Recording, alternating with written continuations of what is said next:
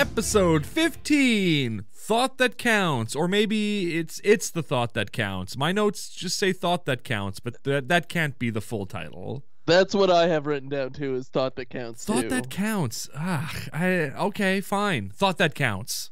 It's short, it's streamlined, it's Malibu. That's true. On YouTube, we can only have 100 characters in our titles, and most of them are made up of midweek freak treat, Malibu Down the Family Man, episode number, We don't have a lot of room for the actual episode title at the end of it, so thought that counts is better. Yeah, thank you, Malibu Down. Thank you. Happy wife, happy life. Next week. We'll see y'all then. Coming up next. Can't wait. Hey, last week was weird. Hey, that was a weird episode. That got out of control. We've been recording in the mornings. Me too. We've been recording in the mornings, and we decided to record at night, and it turns out we get a real, I don't know, nasty boy energy at night. We become nasty Nate at night. Ugh. Yeah, we shaved the side of our heads, and we got nasty naughty in front of y'all. And we don't apologize. Nope. We give it to God. Exactly. Let's go. Let's God. Jesus, take the wheel of the podcast. Oh, you want to talk about pee? All right, Jesus, if that's what you're into, fine. I mean, Jesus is working through us, so if anything, he was talking about selling his own piss. Exactly. That's what I'm talking about. Yeah, he's like, we just turned Jesus, take the wheel, and he said we're steering it into Yellowtown, and we went, okay, population us, I guess. Let's get into it. So, but we're not here to talk about selling jars of Yiz with pictures of feet in them this week. That's not what we're here to talk about. Although sales are going great on our OnlyFans, I gotta say we've sold thousands of them already. We're running out of Yiz. It's getting difficult to keep up with the demand. There's not enough supply. Is low. Oh yeah, it's tough. I feel I'm drinking so much water to produce this Yiz, and now it's at the problem is people. I said we weren't going to talk about this. The problem is that the more water you drink, the more your Yiz looks like water. So people want that yellow Yiz, so you got to wait. You have to dehydrate yourself a little bit to get that classic Yiz look. And so you got to go for a run. So I'm drinking all this water and then running on my treadmill and then yizzing, and it's an endless cycle. Yeah, I'm ripped as F. Oh yeah, but you look great. You look great for the amount of running you're doing. Your torso looks amazing. You're jacked all of a sudden. I don't know how that happened because you're just running, but your shoulders are super buff. You're yoked. You got big traps. I'm impressed, honestly. I'm glad that there's a computer screen between us because I'd be throwing myself at you otherwise. I'm an Adonis.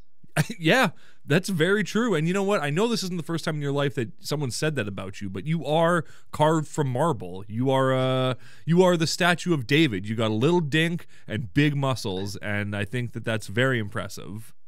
Do you think that was an average-sized dink for its time? Yeah, I mean, that was the whole thing, right? Is the Greeks were like, you got a little dink, you got a big brain. That's how it works. So I have the biggest brain of all from the sounds of it. I'm Albert friggin' Einstein. I pray that David was a grower. Oh, he definitely was a grower. Yeah, that's the thing, right? If David was a real person, we don't know if David was a real person. I don't think he was. I think that's an amalgamation. Exactly. Yeah. But if he had the audacity, if Michelangelo had the audacity, was it the guy who carved David, Michelangelo? Yeah, I think so. Yeah. If he had the audacity to carve this man's little ween and then go, also it's a micro P, what a cruel, I guess in that case, he's a genius. David is a friggin' genius at that point. Well, his original title was David the Shower. Yeah, okay. And that the people went, can we just call him David? They went, yeah. All right, yeah, that's fine. Can we just leave it up to the audience to figure out whether he was a grower or a shower? Exactly. Can we just make it so people can do a Leaning Tower of Pisa thing where they hold their hand up and it looks like they're cupping it? Do you think they had to love David because of the Sistine Chapel? They didn't like the statue, but he was already so popular. Right, yeah. It's like when someone, yeah. I get what you mean. Someone puts out a great album, and then they're like, oh, this is one of the finest musicians of our time. And then their next album comes out, and people go, It's good, but it's not Yeah. that good. It's fine. But yeah, probably. I think that's probably what it was. The other thing is like the Statue of David's like 9 feet tall. Like he's a friggin' giant. Yeah. I could be wrong Giant about little that. ween. Big body, little ween. That's what they say. How tall is David the statue, though? I don't know. We'll never know. Well, there's no way to find out. There's no way to know. We can't look it up. No, nobody's ever measured it. Every time they go to measure, they just go straight to his ween and go 3 inches. There you go. That's the thing. Do you think Burt Reynolds ever modeled like the Statue of David? I would love to see. I would love to see the Statue of David in that Burt Reynolds pose where he's laying on the bearskin rug. I think that's a good look. Yeah, that works. Yeah, for sure. The funny thing is about the Statue of David is because he's so big, if you were to measure his ween and go like, he's got like a 6-inch ween, but you leave out the fact that he's 9 feet tall, people go, damn, that dude's packing heat in there. But like, not really. When you see it, not really. It's just, it's a confusing thing, right? Perspective and all that.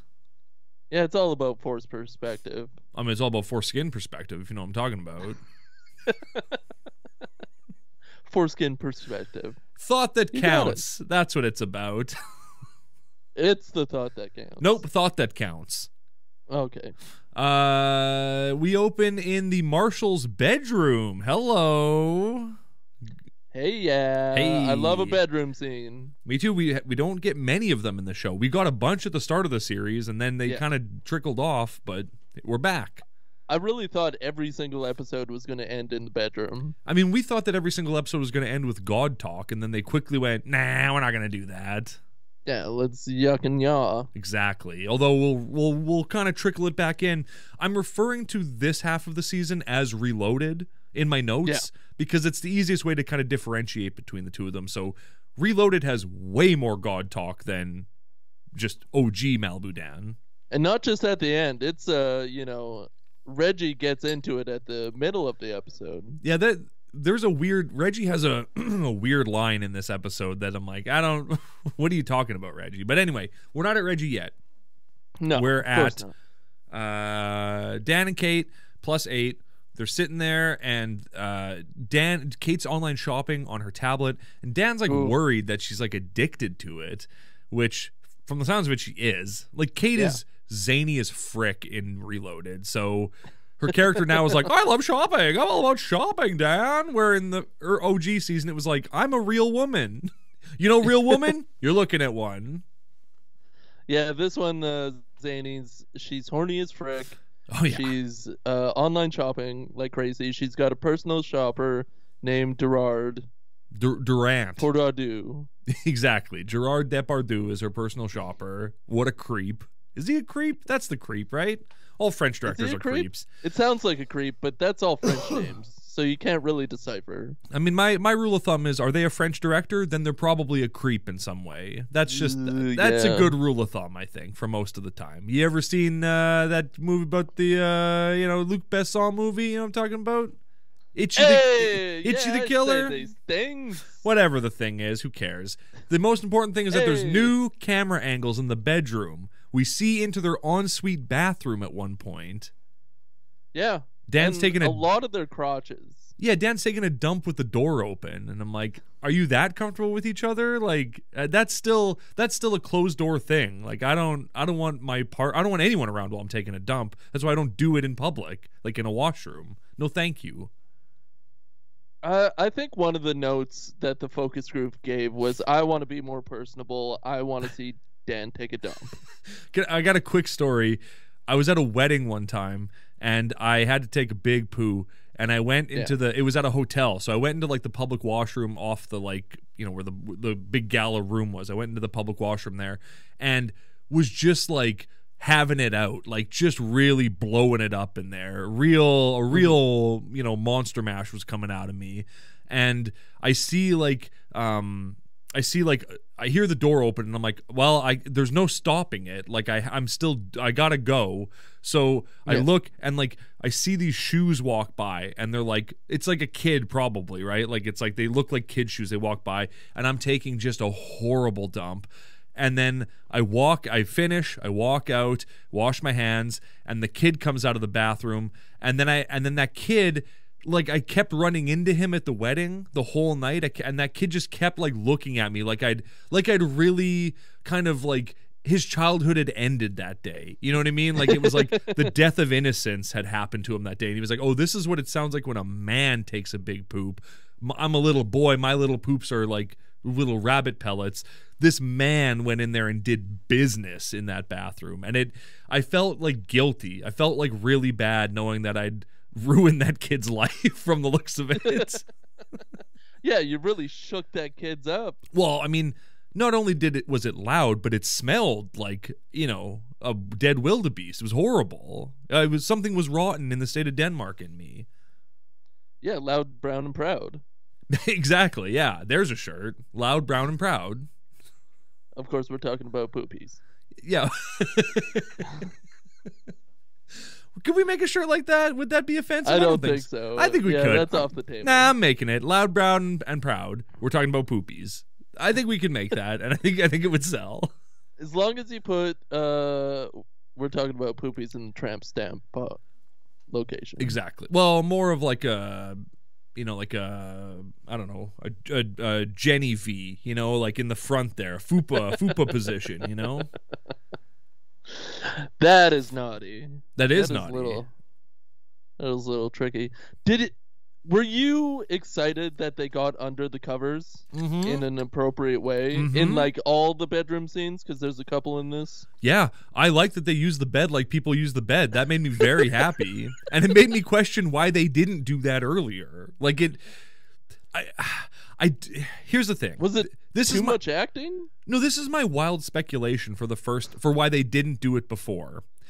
I think that they didn't do it before because like there's some stupid Christian law that says that you can't share a bed with another, like a woman who isn't your wife or something like that. And so David Ayer White was like, look, we can film these scenes in the bed together, but we can't like be in bed together, if you know what I'm saying. Like we can't get under the covers. If that's crossing the line, we can't do that. That's my theory, and I think it's correct. I think that's closer to the truth than they didn't want to act more or they were just being lazy. Yeah, which doesn't make sense. Like you're acting on the show, how much more effort is it to get under the covers? Not that much. It's not much at all. No, it's practically none. Maybe they got an air conditioner for the set and then it wasn't so hot to be under the covers or something like that, but I think it's more like, oh no, I can't. Oh no, I can't cross that line. Oh, that would be cheating on my wife if I laid in bed with another woman, even if it was acting. Tisk. I think you're right. We should go back through the series and see if Dan and Kate ever kiss on the lips. I think they do. I think it's like quick pecks. I think they do, but it's like towards the end of the first section. Yeah, where they're starting to get looser. It's starting to get wild. Yeah. Yeah. Yeah.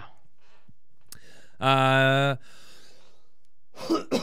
these early morning. I'm gonna cough too. Yeah, good call. We don't have cough buttons on here. We just have to clear the phlegm out of our throats because we're wild animals. Yeah, I've seen it. The crux of this bedroom scene is that Kate doesn't want to exchange Valentine's Day gifts because she wants to do something special for their anniversary instead.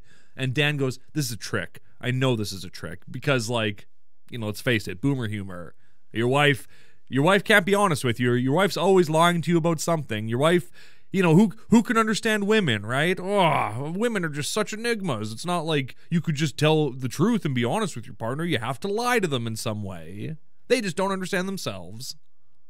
Exactly. The women of this world are untruthful. Mm-hmm. They're snakes in the grass. They're little slitherachis. Exactly. They should all have to wear a patch on their arm that says little slitherachi. Because they lie, and she gets them a gift. Yeah, and it's like, but it's treated as if like, oh, I just found this gift, but it's like, Kate, when we see what the gift is, you didn't have to buy this for him. Like, this wasn't like, wow, he couldn't live without this. It's the easiest non-buy in history. Oh, without a doubt. It's super easy. But anyway, we got to get to the opening credits. Because watching those opening credits, I recognized 4 clips from it. 5 if you include the one from the old. Yep. I didn't write down which ones there were, but Emily eating macaroni. Yeah, and sneeze. I don't know. I'm trying to remember what the other ones were, but like I didn't write them down, so you just counted them, and that's the important part. Exactly. And then that's not including the shot of all of them fanning out, because obviously I recognize that one. But 4 clips from the last episode were in that opening credits. So pretty good. Oh, I can't wait for more. Yeah, me too. Cheerleading outfit, what's that about? Oh my god. My fantasies is what that's about. Nicole. Is it Nicole in that? I thought it was Dan in that. Yeah. Oh, okay. No. Well, then not my fantasies then. Okay. Yeah. We cut to the break room. Very excited to see that there's new lighting in the break room. Like it's like more natural light, which again, glow up. The show is looking better. The break room looks better in this, even though they didn't change a lot about it. Woof. Well, they changed the most important part, which, of course, from last week, you know, that they changed the dartboard configuration. Exactly. But yeah, it's looking great. Production across the whole board. I mean, the green screen is still a little in your face, but bad. Everything's better. Yeah, the green screen's still terrible, but you know, what can you do? What can you do? You can afford 3 practical sets. Fine. Go for it. You can afford what you can afford. It makes me wonder how many other shows just used green screen for their sets. And probably 0, actually, now that I'm thinking about it. But I think it's a lot. I think it's way more than you think. There's this video of like a shot from like a high budget movie. Okay. And it's in the middle of like a city street that just kind of looks normal. There's not too many like special effects. But then they just cut, and it's all green screen, and you're like, what? Whoa. Like, green screen technology is insane. It is, yeah. It's not as insane as, like, the stuff that Disney's doing now with those, like, you know, the Mandalorian sets and stuff like that. That's the future of rear projection. But, you know, this isn't a political podcast. This isn't a podcast about movie making or, you know, the Hollywood tricks. So, whatever. Yeah. We're just a couple of dumb Dugans doing a podcast. Who can spot a green screen from a mile away because it makes blonde people's hair pink for some reason. I don't know why. Well, not in these Reloaded episodes. Yeah, looks better, and they got I think they got new, a new camera rig that's on a track that moves. Like there's and there's weird sharp zooms and stuff like that. Like it's like. They got this new camera equipment, but they don't really know how to use it yet. So there's sometimes the camera just lurches forward at somebody and you're like, or it just sharply turns and you're like, all right, do another take. What are you doing? That happens quite a bit in this show is why not take another take? We're on a budget. We got to go film Beckman. Here's a question for you. Sure. Why is naked scuba guy getting 3rd place the worst part of the whole story? Yeah, right? I feel like looking at his David the whole time would probably be the worst part of Dan's story because Dan is straight as frick. He doesn't want to see another dude's donger. Yeah, it doesn't make any sense. It's a joke that got some laughs from the real audience, obviously. 100% real, yeah. That is one thing they brought in was a real audience, including the guy who goes, ha, ha, ha, ha. They brought that guy in real life to do it now. Yeah, of course. The Joker. They have the money. Yeah, exactly. Yeah, it is a strange story. What would be the best part of that story? I don't know. It seems like it's very cumbersome for him to speak to this guest. Seemed like a interesting guy. Much more interesting than people in the first half of this series. For sure. And also, why did Dan have to wear scuba gear? He didn't. He's wearing a scuba mask and flippers, but were you mocking the guy? Why did you feel the need to wear all that stuff? Why are you still wearing it? Take it off after the interview's over. It's not like it's attached to your skin. Did you wear it? Was he the last guest, or did you wear it for the whole show? People tuning in halfway through would go, "Why is Dan dressed like that? What's going on? Why is he dressed in scuba gear and a suit?" I don't know, man. He must have been the last guest, and they must have signed off right after finishing talking to the guest. Did you think it was weird that Nicole said that she knew Bad Barbie? Did you think that was weird that she knew the Cash Me Outside girl? Oh, that's her name, Bad Barbie? Yeah. Is that a nomenclature people use? Well, they call her the Cash Me Outside girl, but the true fans know that she's Bad Barbie. I guess I'm not a true fan, and You're that not. kind of breaks my heart a little bit. You're not. We were talking about Dr. Phil off air, but now we're talking about Cash Me Outside on air. It tracks though, because is she from Malibu? She's probably from California. I don't know. I'm not that big of a fan. You should be.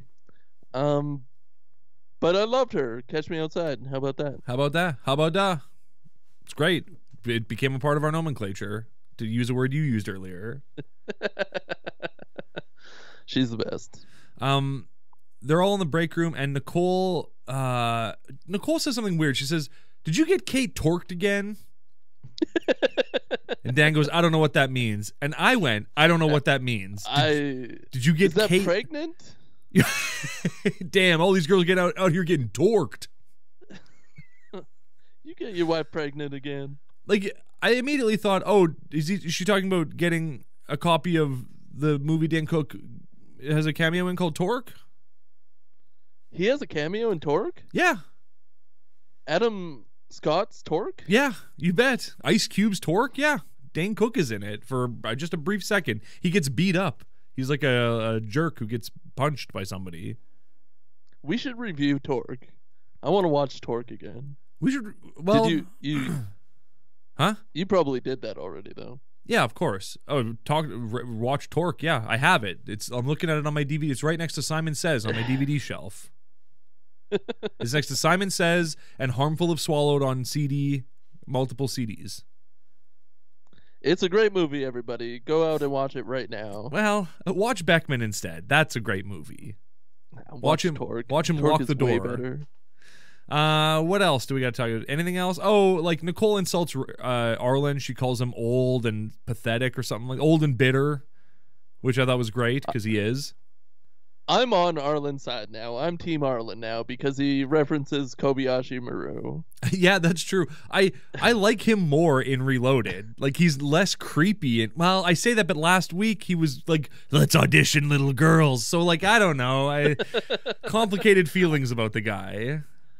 Yes, it's gone from I hate him to it's complicated real quick in this episode. Exactly. Just with the Kobayashi Maru reference. We know he's a nerd, and we know that he is a super nerd for knowing what that is. Well, I'm sure some writer just knew it. I'm sure Tommy Blaze knows Yeah, about. of course. It was Star Trek books that you used to read, right? Or was it Star Wars? Star Trek. How many Star Wars? I hate the wars. How many Treks did you read? Not very many, like 3. You're looking I had them all. Yeah, you're looking over as if you still have them. Do you still have them? No, I gave them away to a bunch of pop-up libraries. Oh, that's pretty cool. That's a nice move. Yeah, it's a fun date, too. We just drove around and put a bunch of books in libraries. It was great. It is fun. When my wife and I used to live in a certain area in the city that's got a lot of them, we would do that every week. We'd go for a walk around and just see what was available. I love the phrase "certain area." Right? Well, I have to be vague so people don't know where we live. It's very sexual. Yeah. I got a copy of Bear out of one of those. Do you know Bear? You know the book no. Bear? Oh, it's a Canadian classic novel about a woman who goes and lives in a cabin in the woods and then has a sexual relationship with a grizzly bear. And it won awards and it's considered a classic novel. And it's Canada. great. It's fricked up. There are some funny. For Christmas one year, I gave away. I had 2 copies of Bear because I bought a nice hardcover of it, of course. But my soft cover, I highlighted all the best like sexy bear parts in it, and then for Christmas one year we did like a white elephant gift exchange, and the person who ended up getting Bear, I had them read choice sections from it in front of everybody, and it was very funny. So. I love that it's revered. If it wasn't revered, then it'd just be some weird book. But then, no, man, it's a classic. It is a stone cold classic that if you talk to any literature person in Canada, they'll go, "Oh, Bear. Oh, yeah. That's that's one of our best." That and The Stone Angel. We love it. Those are our 2 best books, probably. And Handmaid's Tale or whatever. That would make sense if they didn't get under the covers then. Exactly. Like, it's a bear. Oh, bear. Oh, bear. There's a lot of that kind of talk in it. Oh, bear. Rip my head off. Oh, bear. Man, probably got a donger on it. Yeah. He definitely gets an HJ in it for sure. Just an HJ? It's not as hardcore as you'd hope it would be. That was my one disappointment is, like, he doesn't, like... I mean, he gives her a Slitheracci special, if you know what I'm saying. But he doesn't I don't know what you're saying. He doesn't hit a home run. He gets to, like, third base with her, but he doesn't hit a home run. So it's like, it's fine. Is a Slitheracci special a HJ? No, it's eat box. Thank you for whispering it. Of course. That would have been a little too lewd. It'll get back. It aloud. It'll get past the censors. No one will notice. We didn't even talk about selling our own piss this episode. We did. We talked about it a lot. Everyone. We talked about it a lot at the start of the episode, actually. But I don't think that. Now we have 4 minutes left, and we have so much episode. We haven't even talked about Durant yet. We haven't even got into him yet. Durant. We haven't even talked about how this is like a Holiday Sinclair mega episode. We get to know so much about Holiday Sinclair in this episode. For one, she's single and probably hasn't gotten laid in a long time from the sounds of it. 2, her ideal man is Burt Reynolds in 2017 when he's like gonna die next year. 3, He's dead already? Well, he is dead. He died in 2018, the year after this was filmed. So yeah. Oh, I see what you're saying. Yeah. And like, well, that's it. That's all we really learn about her. But like, there's so much Holiday Sinclair. I was loving it. I was gobbling it up. I just give me more Holiday Sinclair.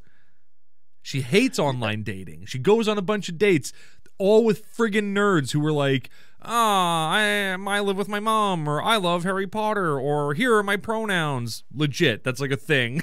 They like mock people who have different pronouns, and they go, cool, righteous. Very righteous show. I love it. I can't believe that they had the Harry Potter person, because Christians hate witchcraftery. Yeah. And he's a real witch, because he casts a friggin' spell. He's standing at the other side of the restaurant. Oh my God. We go back to Frane's yacht club for this date. Yeah. We're at the yacht club again. I was so excited. I couldn't believe we saw the yacht club again. I was so excited. And then a wizard is there, and he casts a spell and teleports. Real talk. Teleports across the room into the chair in front of Holiday. And she's like, I'm not interested. And I'd go, huh? At least give this guy a chance. Real wizard. He's a wizard. He's a wizard, Harry. Why not cast a love spell, though? Well, that's, you can't.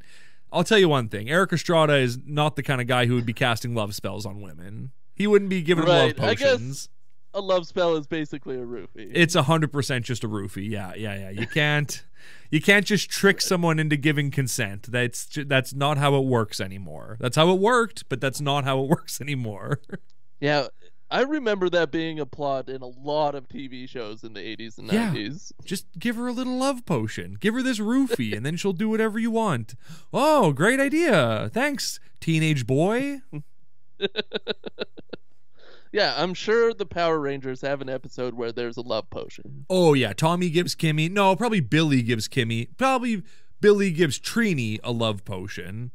And then... Yeah, Billy's okay. If any of them is going to give a love potion, it's going to be Billy. The nerd? It's not going to be Jason, the alpha dog, or Tommy, the even more alpha dog, or Zach, the black guy. It's not going to be those people. It's going to be Billy, the computer nerd. Or it might be Skull, or the other... What about Zordon? Oh, yeah, that's true. I miss getting laid. Alpha 5, give this girl a love potion. Ay, she can't give consent. It's a real deep episode. Oh yeah, they only aired it once, and then there were so many complaints from people to Saban that they went, well, we can't air it ever again, I guess. Did you find it weird when Kate and Dan are are back in the bedroom and they exchange gifts. They're wearing the same PJs. Yeah, I thought that was weird. What kind of couple wears the same PJs? What kind of person wears silk pajamas, period? Well, maybe it's a sexy, like, Valentine's ritual. We're at 30 minutes already, by the way. Yeah, this is Wiles getting back on track, baby. Good call, good call. This might be a long one. Who knows? Well, 35 minutes. We can stretch her. That's true. We do tend to push past the 30. So, what do you wear to bed? I wear underwear. Me too. I'm strictly gotch. Whatever I was wearing that day, I go to sleep in it. Yeah, I've never been PJs during the winter, maybe, if it's getting real cool. Put a comforter on. Put another blanket on. I could never do naked. I've tried. Me too. Yeah, when I was younger, I was like, maybe I'll sleep naked. And then after doing it a few times, it was like, no, no, I don't like that. I need some support down there. I can't have my donger flopping around. Yeah, you can't have your David loose in bed. I get it. Yeah, and that is not a euphemism. No. That is just straight fact. Plus, I don't want to rub my raw bum all over the bed. Like, I don't want to do that. You're worried about your raw bum? I'm clean, but I still don't want to put my bum on. Like, I fart. What if little poo particles come out into my bed when I fart? That happens. Don't act like your farts are just gas, everybody. There's always a little bit of poo in there somewhere. It has to pass through the poo pipe. You don't think some of it's coming along for the ride? We could talk about the poo pipe all over the place. We could. And how much we sniff our own poo particles all the time. All right. But instead, we're going to talk about... This cell phone tastes like grass. Oh, this scene bugged me. They're eating dinner, and Emily's like, I don't want to eat this dinner. It tastes like grass. And Dan's like, your mother worked hard on this meal. You need to be nicer about what you say. And I went, it's a salad. She did not work hard on this meal. In fact, this is what you do when you don't want to work hard on a meal. You just grab a bag of salad out of the fridge and say, put dressing on it. You put dressing on it. There's not even anything in the salad. It's just lettuce. It's just a garden mix. That's it. Oh, okay. It tastes like grass. Your mom opened the bag and dumped it into the bowl. We need to be nicer about how we speak about this boring meal. Yeah. Nah. Kate gets Dan this ugly phone case that's got like amethysts and cowboys all over it, and she says, you know, I know you're always dropping your phone case, but now the cowboys will protect it. I'm like, Kate, you don't know your husband at all. No. Who would want this phone case? Well, Chuck from accounting, obviously, but that's neither here nor there. And then he has to give it up to Holiday. Yeah. Who is like, that's so nice of you. I'm not going on a date with you, Chuck. And Chuck immediately pivots to Nicole and goes, maybe we should go on a date. And she goes, stop shooting your shot at work. Get online. Don't date people you work with, Chuck. That's rule number 1. Yeah, that's a real no-no nowadays. And Nicole, she's way too young. That's disgusting. Yeah, for sure. We should date Nicole together, you and I. Yeah, I think that would be a throuple I'd be into. Maybe that'll be what our episode's about. 2 new young hunks show up in town, and they all start dating Nicole. 2 nude hunks. running marathons in scuba gear.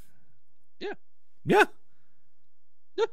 Hey, at the end of the episode, they're back in bed, and Dan's like, your gifts that you give me are all I need. Your gifts, your devotion and commitment, the life you've given me, our daughter that you've brought into this world. Meanwhile, I'm staring at the clock beside their bed going, it's reading 4 a.m. What are you doing? Are you going to bed at 4 a.m.? That's way too late. What's happening here? Well, maybe they just got up and Dan's reading the Bible. Although they are going to bed. That is exactly what they're doing. Kate's wearing like some like lingerie to bed. Hey, Dan, hello. And he's like, good night, dear. It's like, bro, what? Yeah. How much more of an indication do you need? She's not wearing your matching pajamas. She's wearing this like silk nightie. Like, go for it. Become a family man and do your deed. Exactly. Plant your seed and do your deed. Anything else you want to talk about in this episode? No. I love Arlen now. I love Holiday now. I'm Team Holiday. And we're always Team Nicole. Of course, but we're never Team Reggie. Although I am Team Stacy, but I'm never Team Reggie. I'm less Team Reggie than I've ever been. And again, no Big Farty Marty Dankel in this episode. I think he's gone. We're never seeing him again. He's never coming back. No. R.I.P. Oh, Bam Wallet's gone. Yeah, for sure. Yeah, Eric Estrada gone. Victoria Jackson gone. Imagine how much they spent on those guys. Like, it would be off the charts. One of my biggest gripes of the movies that we watch is like, stop paying aging actors an absorbent amount to be in your movies and just focus on like local good talent. Yeah, it doesn't give them prestige. It just go, oh God, this old loser. Oh, Eric Roberts is in this movie. Oh, terrific. Great. This is a real piece of junk, I guess. The Dark Knight. Tom Arnold, like, stop paying that man. Right? Tom Arnold's son who has Down syndrome? Don't pay that man. Well, now. I love you. I love you. We love you. Oh, boy. Oh, oh my God. Oh, jeepers. It's not working. Dead end. Oh, there it is. Malibu Dead Malibu Dead. I love it.